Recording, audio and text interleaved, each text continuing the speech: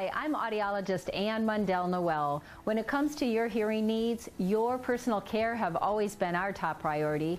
Whether it's for a hearing test, a repair, or new technology, providing the highest level of hearing care is our goal.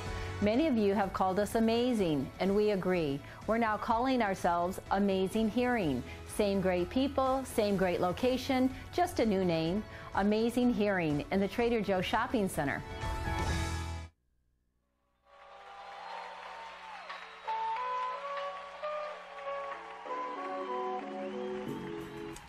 And welcome back. With me today from Amazing Hearing is a guest who often does work with our Hearing Well Club, and I'd like to welcome Ann Mundell-Noel.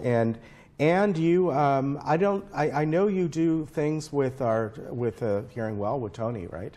I do. I'm very privileged to be the audiology advisor for the Hearing Well Club. Yeah. So Tony and I have met several years ago, actually through our children. Her grandson and my son played water polo together is how we made our initial contact, Okay. recontact. Oh, very good. Yeah. So how long have you been in this field, been an audiologist? Well, I've been an audiologist since 1983. Mm-hmm. I got my undergraduate and master's degree from Michigan State University. And getting into the field, I thought I wanted to be a physical therapist. So I was going to go to the University of Michigan, where I'm from. And at the last minute, I got a track scholarship to go to Michigan State. So I decided, hey, I'm going to be a Spartan. And when I got there, they didn't have a physical therapy program. Okay. So I had to decide. How strange. Yeah. Yeah. They have sports medicine, but they didn't have physical therapy.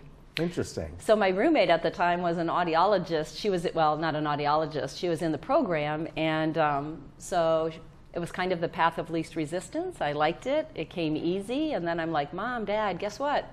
I need a master's degree before I can do something with this. And they said, you want to be a what? So the undergraduate degree is speech pathology and audiology. So everybody's heard of speech pathologists, but not that many people have heard of audiologists. Right. So at the master's level, you choose one or the other, and I chose audiology, and here I am today. Very good. Yeah. Now, you're the owner of Amazing Hearing, which is over by the Trader Joe's. I always forget the name of that shopping center. Oak Brook. Oak Brook, okay. All Oak right. Brook Village, yeah. And how long have you been over there?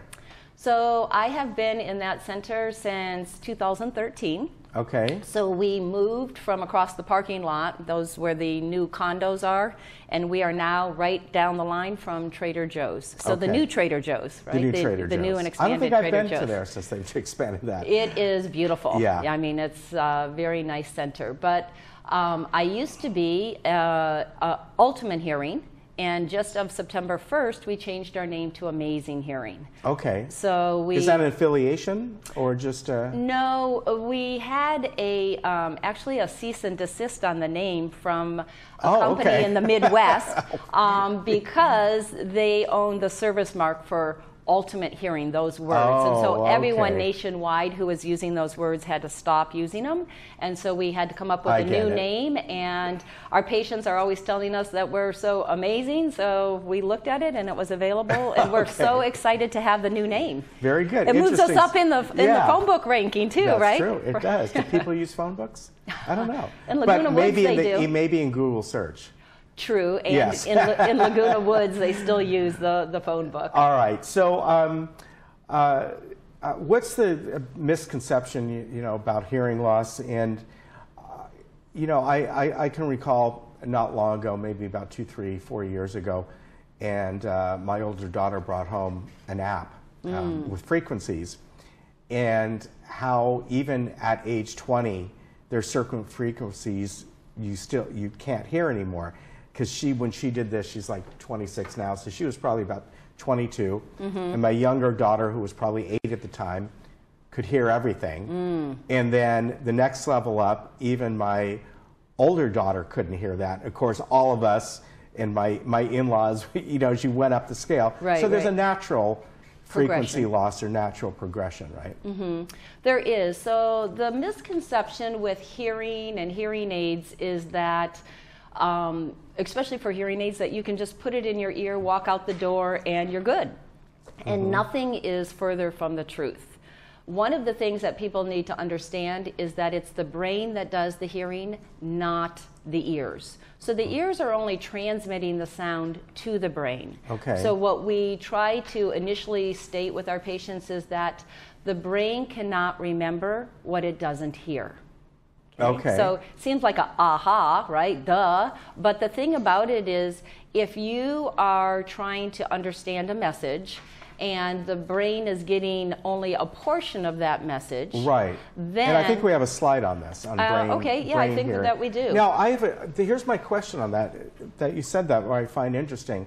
Are you saying that, and I might be confused here, that your hearing loss isn't happening in your ear, it's happening in the brain? Or am I wrong? Or is it happening in your ear, and because of that, it's not, of course, transmitting to the brain? Correct. I'm a little confused. The second one is accurate. Okay, so what happens is if you took your hand, and this would be a speech signal coming across, and these are the little hair cells in your ear across all those frequencies that you were just talking about with your daughter, right? They're all there. Your 8-year-old can hear it. It hears the message. Boom, the brain gets a full spectrum of sound.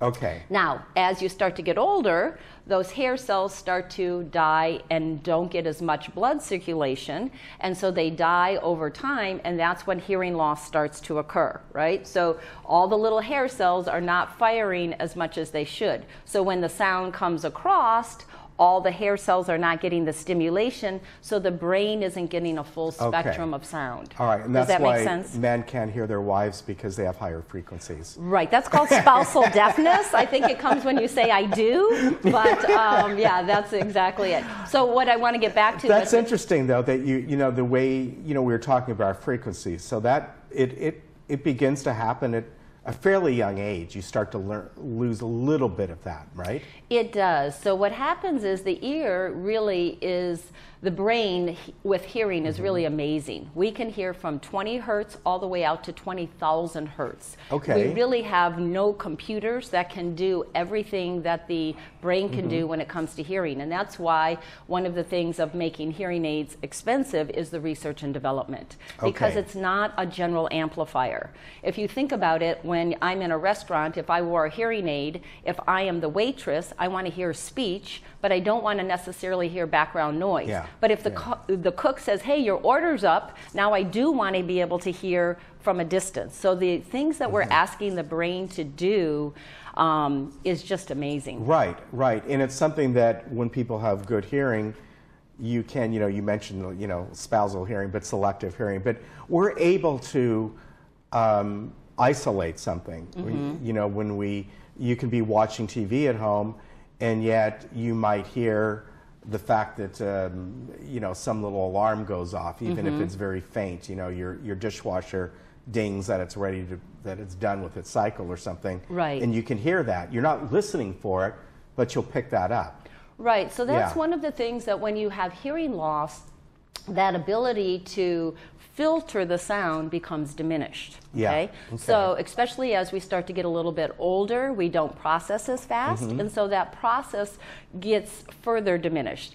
So when you get a hearing aid, my job as an audiologist is to actually kind of be that physical therapist for your ears. Okay. So what I am doing is I am making you aware of sound. So when you put the hearing aid on, the brain now has some awareness of sound.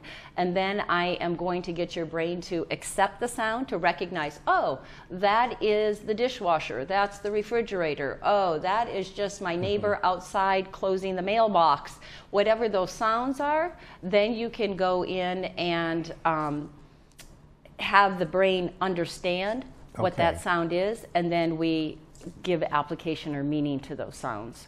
And for many, many people, this is maybe not anything catastrophic hearing loss. Yes, it certainly happens, but it's just a natural progression of aging, like everything else, like your eyes or whatever it may be, that sooner or later most of us may have to wear glasses or have cataracts or whatever it might be. Right.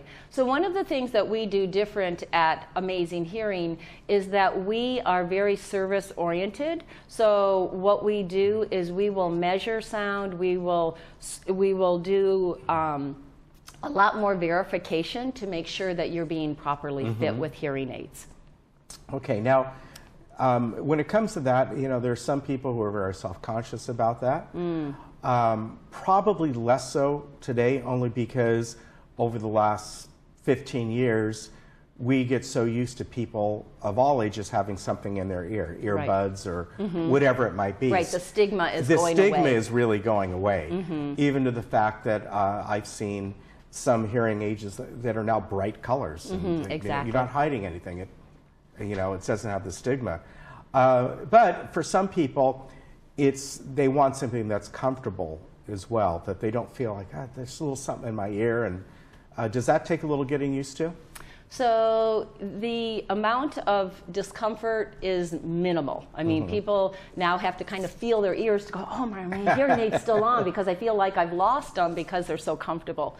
But the wonderful thing about hearing aids is, yes, cosmetically, they are not an issue any longer. Okay. And the second thing is that because the technology is so good, people are wanting to connect them to, and they can control them from their iPhones. They want to get the technology. So we are seeing a younger and younger population doing something about their hearing because they're not grandma's hearing aids anymore. Yeah, yeah. In fact, I had a gentleman who owns an ad agency in Newport Beach, and he's like, I just can't hear the millennials. They just talk and it sounds like one solid stream of sound. He's like, I just need to do something. And he had a very mild hearing loss. We gave him the hearing aids. We even went to the point of coloring the little wire that comes in so that it totally blended in with his skin. And he came back the next week and said, I'm not even sure why we did that. He's like, because I'm taking him out and I'm actually showing people what I have because I am doing so well with my technology. And you mentioned the technology of pairing with your smartphone and all, and how you can do settings, but you can also, if I'm not mistaken, you can maybe set it once or have you, the audiologist, help with that.